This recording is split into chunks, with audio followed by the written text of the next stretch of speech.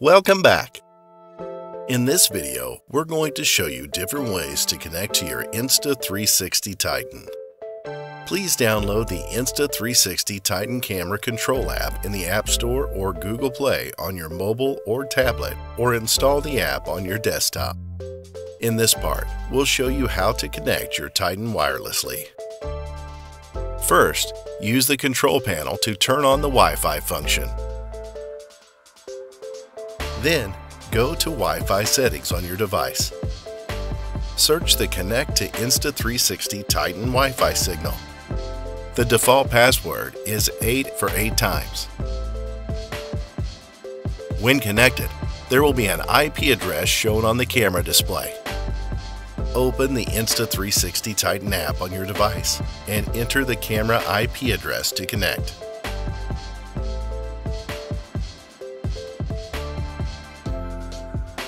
In this part, we'll show you how to connect your Titan via Ethernet cable.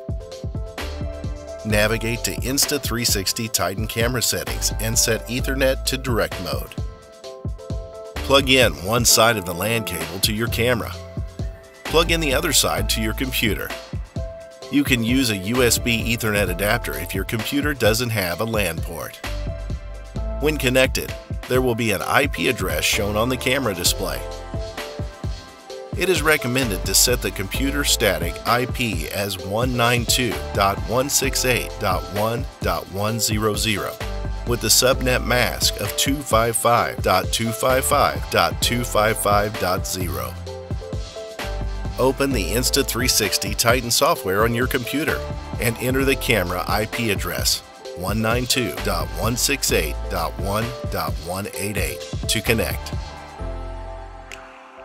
You can also connect Insta360 Titan to your computer in DHCP mode. Navigate to the camera settings and set Ethernet to DHCP mode.